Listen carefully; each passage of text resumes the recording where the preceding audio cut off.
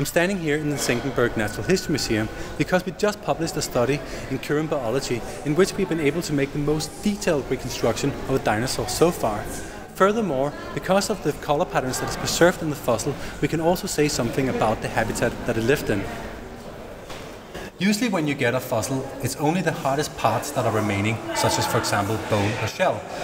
But under exceptional circumstances, you can get soft tissues as well. One way is by the soft tissues being replaced by minerals, like we see in this cephalopod fossil here from the latest Jurassic of Bavaria in Germany. In this case here we have muscle tissue preserved. But in other circumstances you can get original organic molecules retained in the fossil as well. One of the discoveries that we recently made is that the pigment melanin can preserve in fossils. This is the pigment that gives colors to our hair and our skin, as well as to bird feathers.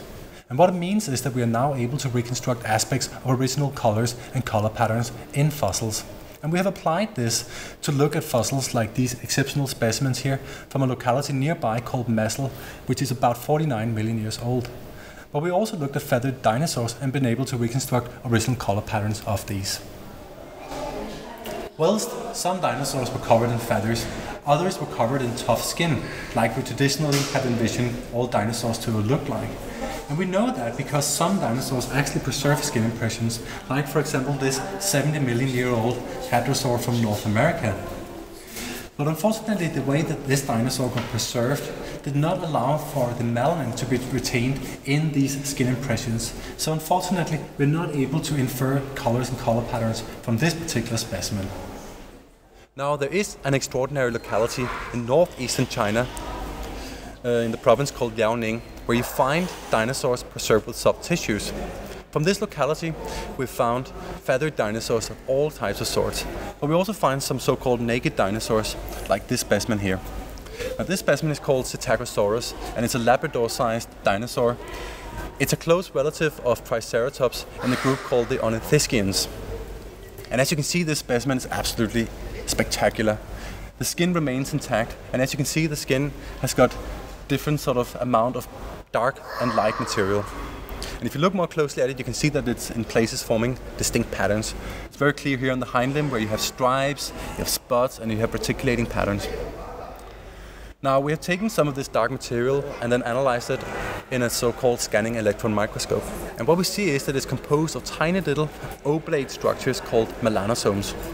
Melanosomes are the little organelles in which the melanin is synthesized and also housed. So that demonstrates that what we have preserved in the animal here is indeed the material that gave color to the animal. But the fact that we see these color patterns also support this, because not only do we have these patterns, but they're also symmetric on either side of the animal.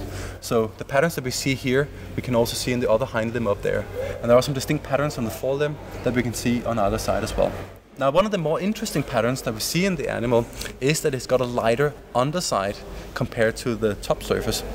We can see that very clearly, for example, here in the lower part of the belly. It's very light, and then when we move up onto the back, it becomes darker and darker. And we can see that also in the tail. Now, this is a pattern called countershading, and that's the focus of our paper now published in Curr biology.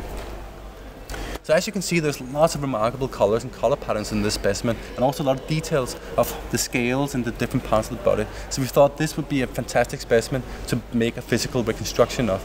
And this was where the palaeoartist Bob Nicholls came into the picture.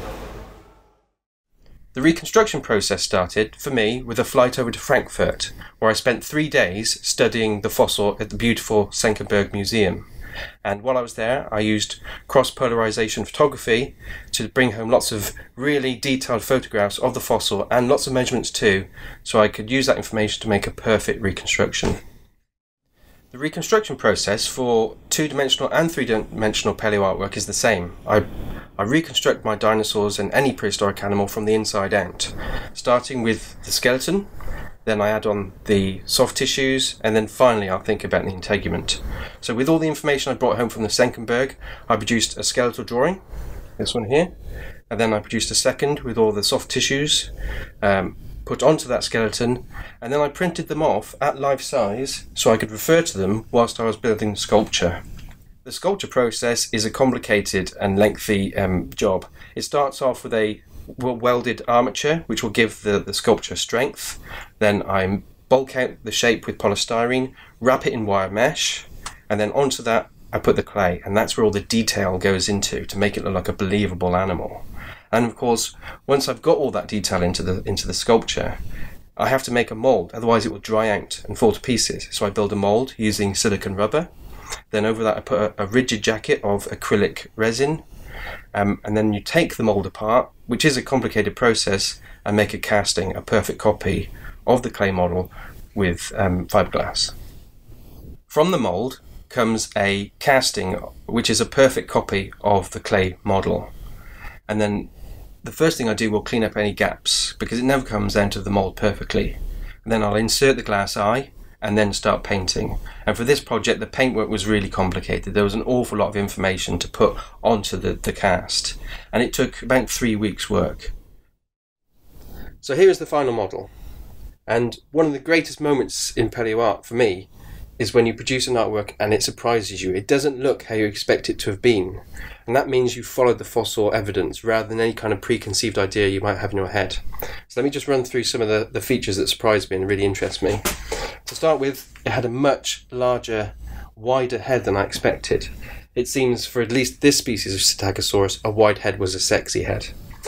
There are lots of details that I took directly from the fossil, like you can see here in the neck, and these amazing clusters of highly pigmented scales at the shoulder, really small scales on the hand and the foot, larger scales in other areas like the knee or the elbow, and of course these amazing skin flaps at the back of the leg with some fantastic detailed skin patterns.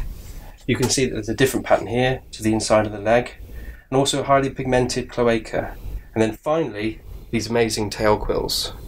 And they're even bent into the shape that you can see in the fossil. Having constructed this model, we were then able to investigate what these color patterns could tell us about the lifestyle of Psittacosaurus. We therefore turned to behavioral ecologist and expert in camouflage, Professor Cuthill, who was able to explain how countershading functions in nature. Look at this cylinder. It's a uniform grey, but you know that it's actually curved because of the pattern of shading. Illumination comes from above, and therefore it's lighter on top than it is on the bottom. Over 100 years ago, the American artist and naturalist Abbott Thayer realized that this could perhaps explain why so many animals have the reverse pattern of shading. They're darker on their backs and lighter on their belly. Thayer proposed that the gradient of pigment on the animal cancels the gradient of illumination from above, and therefore makes the animal appear flat. Cues to shape from shading disappear. However, the best counter shading to balance the effect of illumination depends on the sort of light environment you're in. If you're in direct sun, there's a sharp gradient of light to dark from above to below. But if you're in shade, such as in a forest, then the gradient is far less pronounced.